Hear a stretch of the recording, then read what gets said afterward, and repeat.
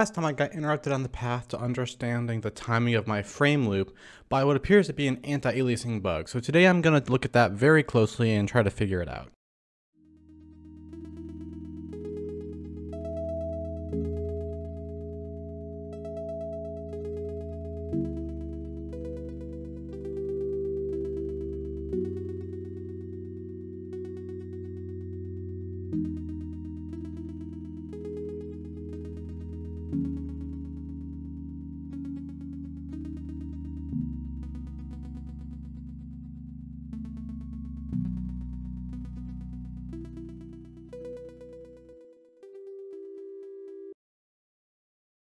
A problem I'm having with debugging this so far is that the diagram I'm looking at has these statically placed lines that jump around sporadically.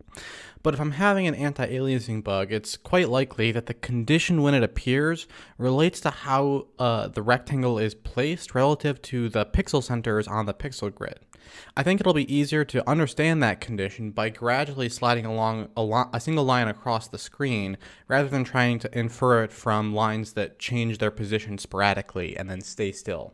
Alright, here's my test line. I'm sliding it to the right by 1/1000th of a pixel each frame right now, and watch what happens.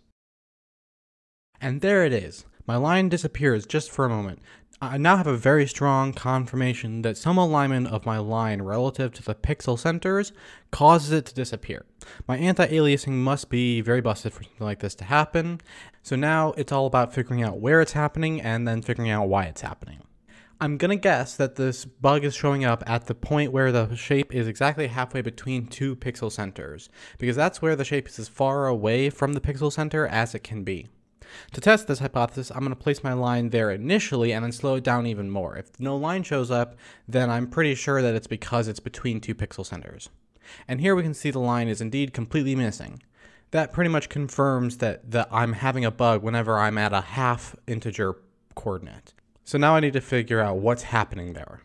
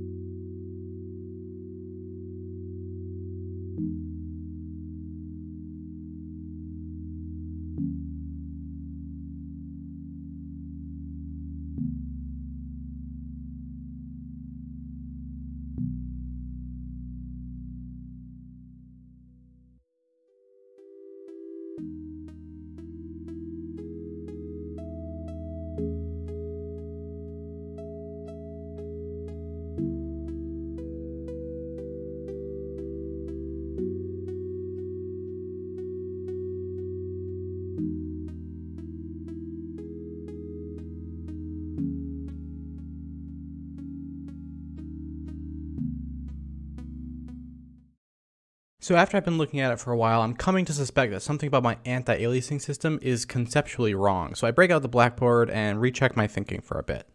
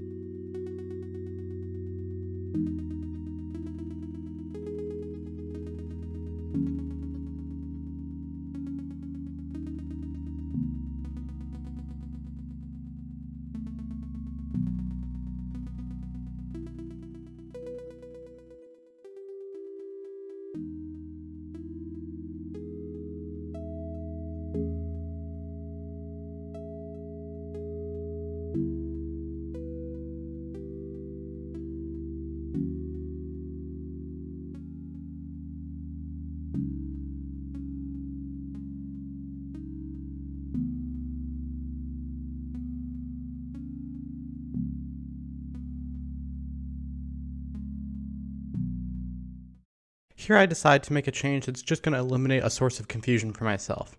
In OpenGL, positions coming out of the vertex shaders have to be in normalized coordinate space, but my fragment shader wants to deal with the positions in screen space since it's doing signed distance calculations.